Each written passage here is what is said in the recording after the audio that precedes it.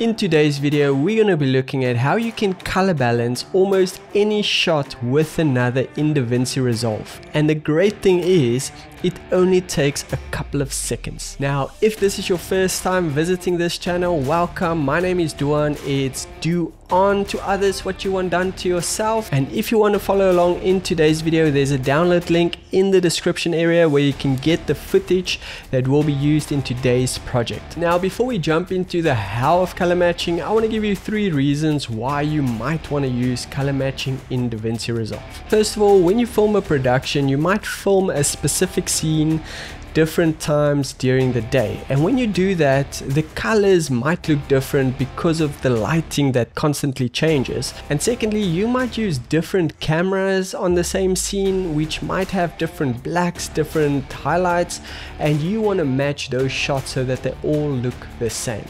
And lastly, you might want to add a grade from a movie or from a different video to your footage or to an adjustment layer, and for that reason you might also want to use color match. So here on my timeline, I've got 2 different shots of Dubai that I want to use in the same project.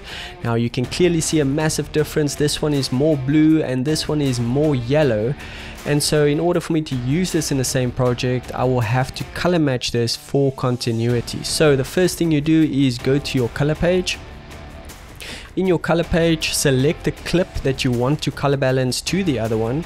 Now in this case, I want this one to be more blue like the other one, so I would select the shot and then right click on the other shot and say shot match to this clip.